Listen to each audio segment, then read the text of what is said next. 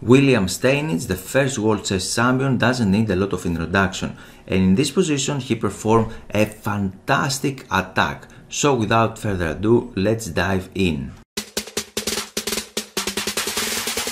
His opponent Fischer started the game with e4. He wasn't the world famous Fischer, the American chess player, but another one in 1872. And here after the move e5 we have bishop c4, f5 and bishop takes g8. Not a very nice move. Actually white here should play something like d4 and develop very fast his pieces. He cannot punish instantly black player, but he should develop the pieces first. It was a very aggressive attempt actually to capture something in the center. But white player was extremely greedy and he captured here on g8.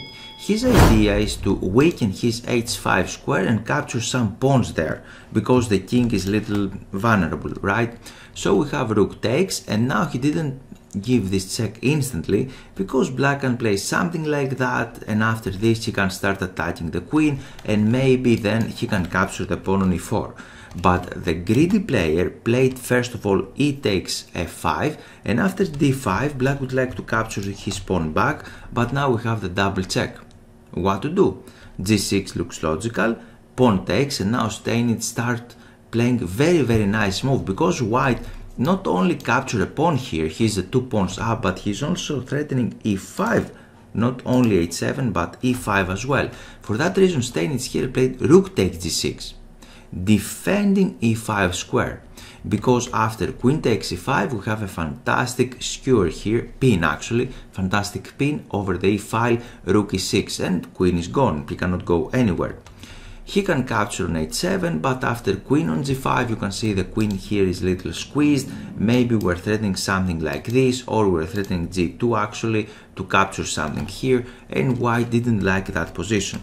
For that reason he played knight e2. What is the reason behind it?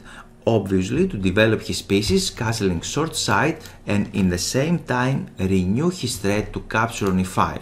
I don't really like it, but it's a threat now, because we will not have the same pin.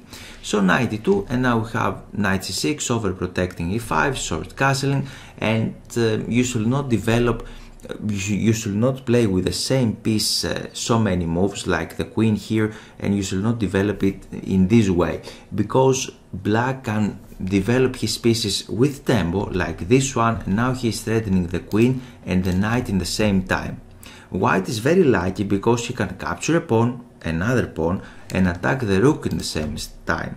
So we have rook here, queen d3, the only square to protect the knight, and now you can see black pieces start attacking whites. We have e4, the queen is under attack, we have only one move, this one, because the knight needs protection.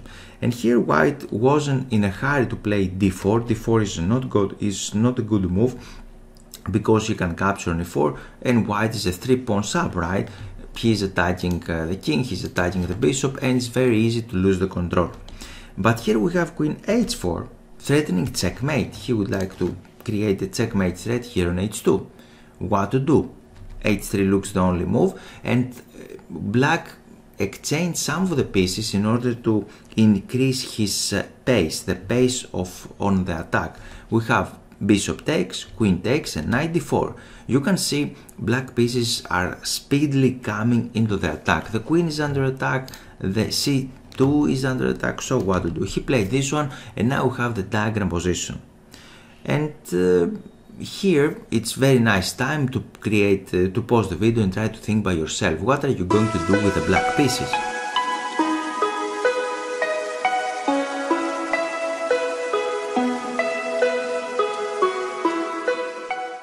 And black found this amazing sacrifice, knight h3. The idea behind it is to open up the lines against the enemy king. And let's see, during the game he played this one, but if he just captured here, we have queen h3. And now black is threatening a lot of checkmates. Actually, he's threatening here, he's threatening on h1, and the rook can go on g6. So white doesn't have any defense here, it is a checkmate. So we have king h1, and here is another diagram actually.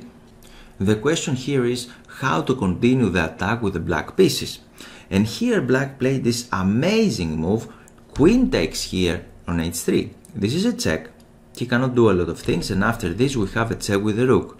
Actually the game didn't end it because black king can go forward. And we have another check, king g3, and unfortunately here for white king he is not in a checkmate position right now, but a lot of black pieces are attacking and white pieces cannot help.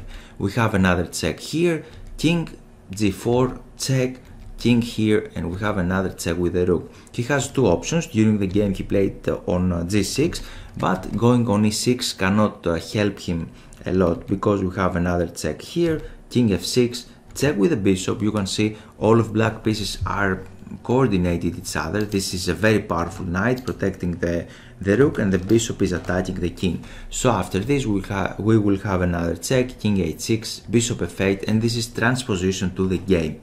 Because during the game he didn't play king to e6 as we just seen, but he played king g6. We have a check, the knight is helping, and after king f6, this didn't happen during the game, we have a checkmate in 2 moves. Actually, I'm challenging you to find this beautiful checkmate in 2 moves, and if you manage to do it, you are very welcome to write it below in the comments. And here we have king h6, we have a check here, king h7, and sometimes the very forcing moves like checks will end, right? So in these positions we need something else, and this is quiet moves. Quiet moves are the moves that they are preparing the checks. And we have king f7. He is preparing to bring more pieces, and he is creating the mating net against the enemy king, controlling the squares around him.